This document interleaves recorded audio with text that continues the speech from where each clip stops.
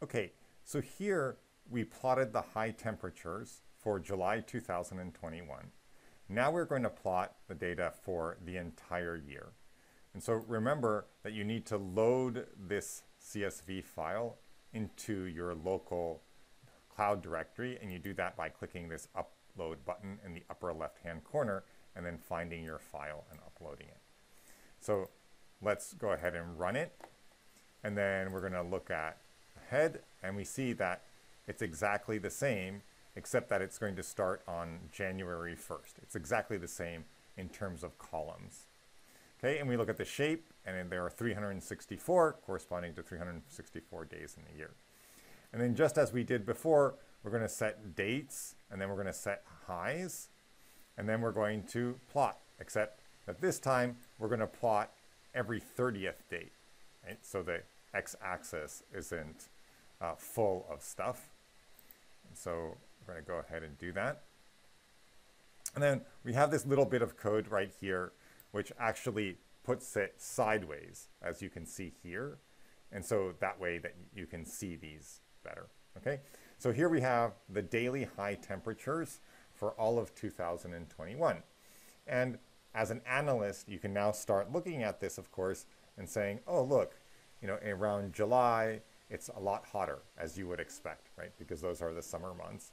And then in December, January, February, it's a lot colder. Okay. Now, let's go ahead and also plot the lows. So we do this exact same thing. Now we're going to set lows to be the minimum.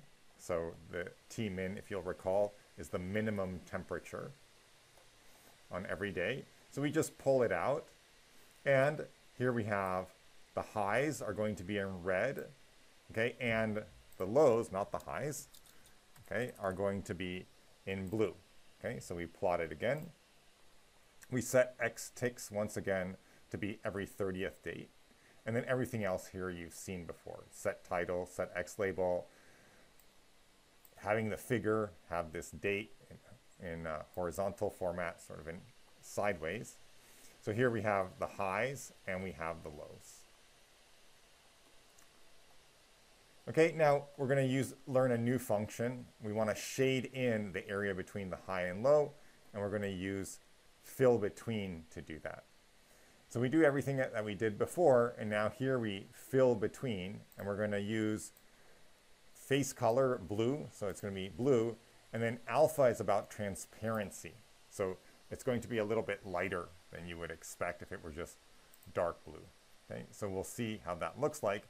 And so now we have this pretty looking graph with daily high and low temperatures in this place in Alaska. And so now we're going to move on to plotting earthquake data on a map.